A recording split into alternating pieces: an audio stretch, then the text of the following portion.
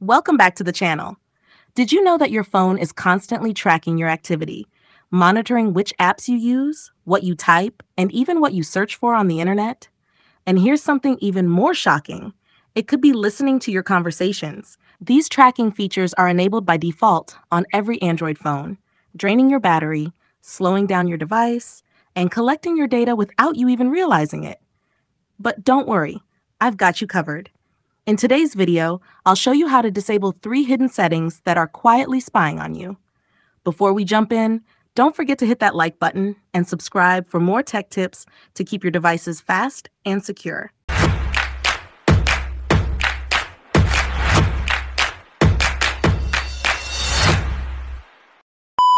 All right, let's dive in. Step 1. Disable personalization using shared data.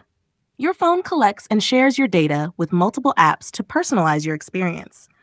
But what it's really doing is spying on everything you do. Every time you open an app, browse the web, or type a message, your activity is being recorded and analyzed. Also, companies can target you with ads and recommendations. Not only is this an invasion of your privacy, but it also drains your battery and slows down your phone. Here's how to turn it off. 1. Open Settings on your phone. 2. Scroll down and tap on Google. 3. Select All Services.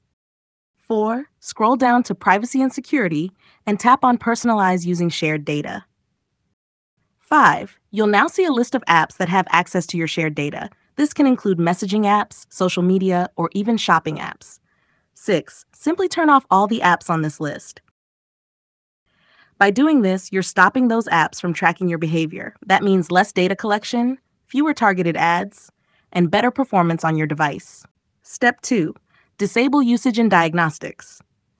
Google is constantly tracking how you use your phone, which apps you open, how long you spend on them, and even when your phone crashes. All of this information is sent back to Google to improve their services. While that sounds useful, it actually means your phone is always running background processes to send this data, which slows down performance and drains your battery. Here's how you can turn it off. 1. Go back to the Privacy and Security section in your Google settings. 2. Tap on Usage and Diagnostics. 3. You'll see an option to toggle it on or off. Simply switch it off. That's it. By disabling this, your phone will no longer send constant reports to Google. This reduces background activity, improves performance, extends battery life, and most importantly, keeps more of your data private. Step 3. Stop ads from tracking you. Have you ever talked about something near your phone only to see an ad for it minutes later? That's because Google uses your microphone and other data to serve you targeted ads. Your phone is constantly listening for keywords in your conversations, and then using that information to tailor advertisements. For example, if you mention needing new running shoes, you might suddenly start seeing sneaker ads on social media or in your browser. Here's how to stop it. 1. Go back to Settings and open Google. 2. Tap on All Services. 3. Under the Privacy and Security section, select Ads. 4. Tap on Reset Advertising ID to erase all tracking data linked to your device. Confirm when prompted. 5. Next, tap on Delete Advertising ID to permanently remove your unique ad tracking identifier.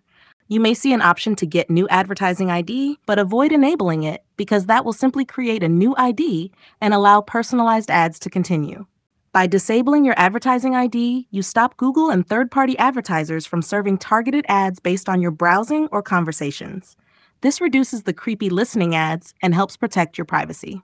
And that's it. By disabling these 3 hidden settings, you will make your phone faster by reducing background processes, extend your battery life by preventing unnecessary data transmission, keep your personal data private by limiting how much information Google and other apps can collect about you.